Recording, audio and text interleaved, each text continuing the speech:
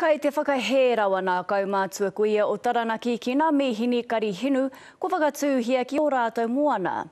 He whakahē hoki tēnei ki ngā mahi tirohinu i roto i te whanga o Taranaki a te kamupene hinu nui o Anadarko. He hia hoki nō rātou kia whakawāte hia nā wai i ngā mihini i muri tata mai i ngā mahi. Ana i te pūrongo aro i hana nuri. He tū moke tēnei mō ēnei kaumātua o Taranaki. Ia rā ue hoki mahara ana ki te wā, ka aore he tūranga hinu kei tō rā ua pai tawhiti, kei tō rā ua moana. Tā ātahua, ka kite, nei, nā ka tū ngā mahi o te Pākehā, te he me ngā metoil. Koinei te kāinga a te hana taua tito me tōna whānau mai rā anō.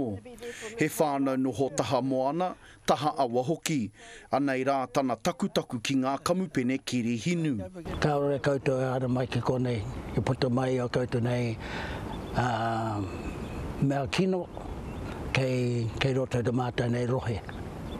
Ka mate ngā ika, ka mate ngā tūnei, ka mate ngā inanga, ka mate katoa o mate nei kai.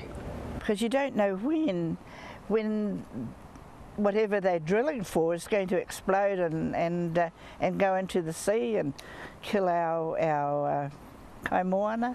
People would just say that's sort of airy-fairy, isn't it? Well, but it's real.